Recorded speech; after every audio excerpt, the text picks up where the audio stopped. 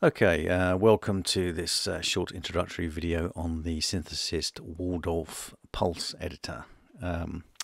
As you can see at the moment, this is the basic voice layout that we've got in front of us here. We can select different voice memories just by clicking on the section up here, and it will load different ones. We have a MIDI keyboard where we can preview the different sounds without having to hook up an external keyboard ourselves. We have a help button here which will give you a basic overview of what you should be doing, and one of the first things you should do is click your MIDI setup and set your MIDI input and output ports and channels like so. I've already done that, so I'll just click OK. So we have all the various sections here as well as the main help here. If you click onto the name of any particular section like that, you will get specific help on the particular parameters that are in that section. So there we go, just to give you a quick example of that, which is quite useful and stops you having to reach for the manual every 5 seconds. Okay, we can initialize the sound here. This will give you a quick warning to say you're about to initialize the voice buffers and the current patch parameters. Let's just do that for a moment. We get a basic sawtooth and oscillator 1. We can switch to a pulse, and you'll get a graphical representation of what waveform you've got there. And if you change the pulse width, you'll go from a square wave sounding to a much shorter pulse, like that. There we go. And then we can bring in some oscillator 2, and that's put that one as a pulse as well. Let's thin them down a little bit. We'll just offset the fine tune as well, make it a bit thicker sounding. That's pretty loud and proud, isn't it? Okay, we'll leave oscillator 3 for the moment. We've got the envelope one here. Again, if you want to redraw the envelope, the ADSR envelope, it will get drawn for you. So that gives you a good visual representation of what is going on with your particular patch sounds. Let's just do that. There we go. Let's just take the volume down a little bit. We can change the filter cutoff here. Again, you've got a nice visual representation of what's going on with the filter. We'll add in a little bit of envelope 1 modulation. I think we'll make it go positive. And if we make that quite sharp, we'll get a quite nice. There we go. Bring in a bit more mod, I think.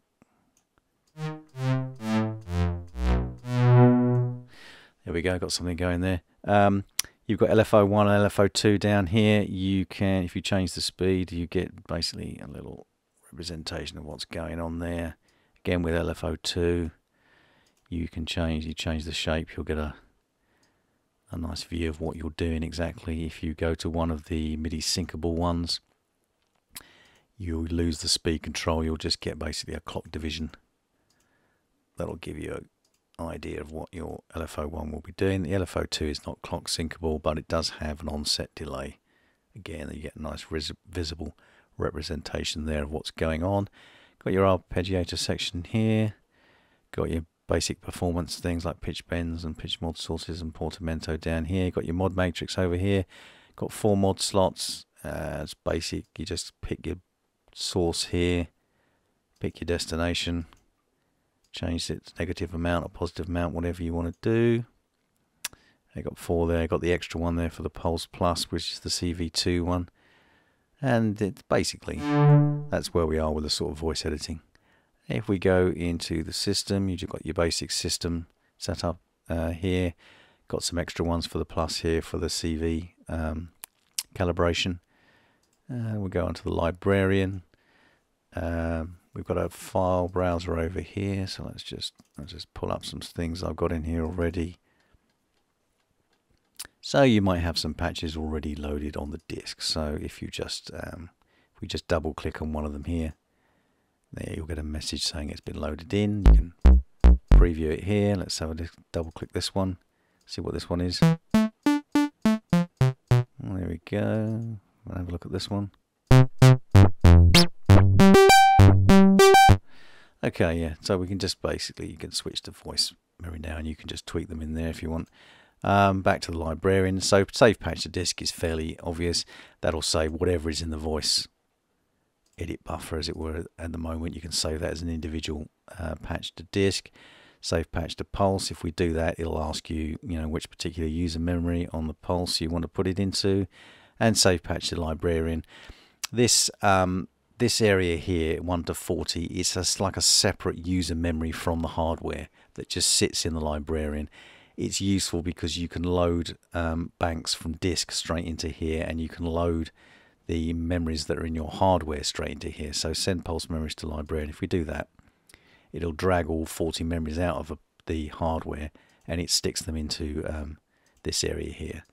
And then you can do various things, like you might want to change the order of things. So you can save patch. If you save patch to Librarian now, you could put that number 1 into a different slot, or whatever you wanted to do with it. Or you could just, if you load them from the pulse, you can then just save Librarian some memories to disk. So you can just back up what's in there. What was on your hardware was now in there. Now you can back it up to disk as well too. You can retrieve it later.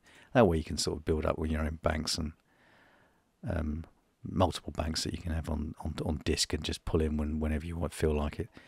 And the last one there is save memories to pulse. Yeah. So again, you'll get a warning there that you're about to write over the memories inside the hardware.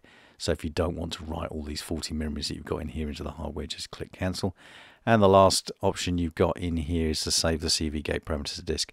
So if you've got a Pulse Plus version, you've got the various CV calibration adjustments in here.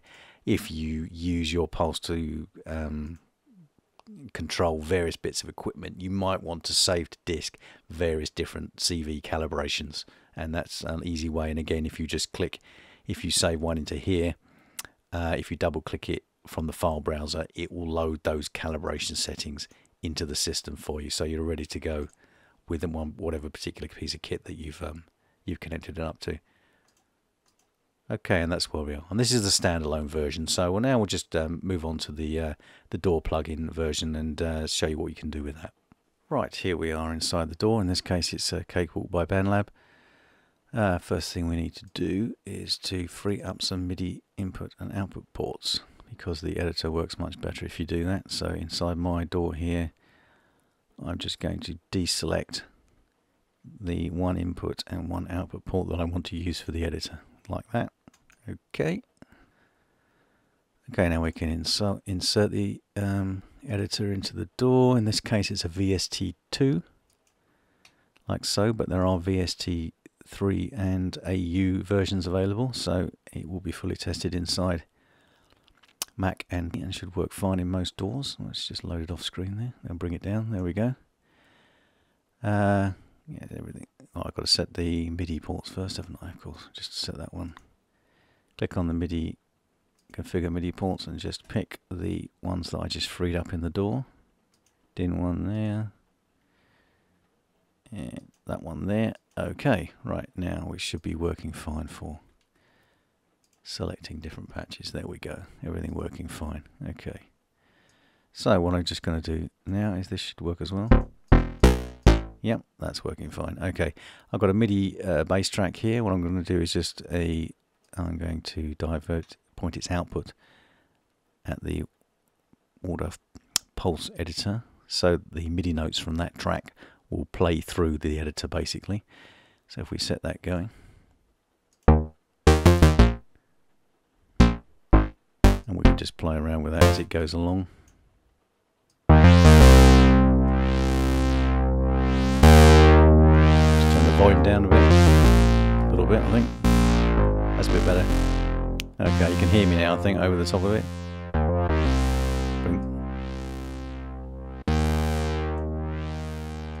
But of course, the main advantage of being in the door environment is the fact that we want to automate things. So if we go down here, if we click on automation lanes, if we pick the Waldorf Pulse editor here and choose parameter, we've got various things we can. Well, let's do the traditional thing of now. We'll automate the VCF cutoff, shall we? We'll just go like that. Okay. Let's drag that over here so you can see. I've got my automation line here. So if we just draw in some drawing some automation on the VCF cutoff. Like that. And then when we start playing back again, we can see all that working.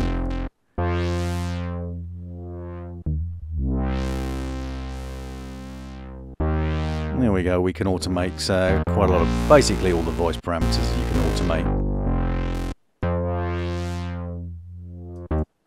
There we go, that's how it works in the DAW environment. Okay, thanks very much for watching.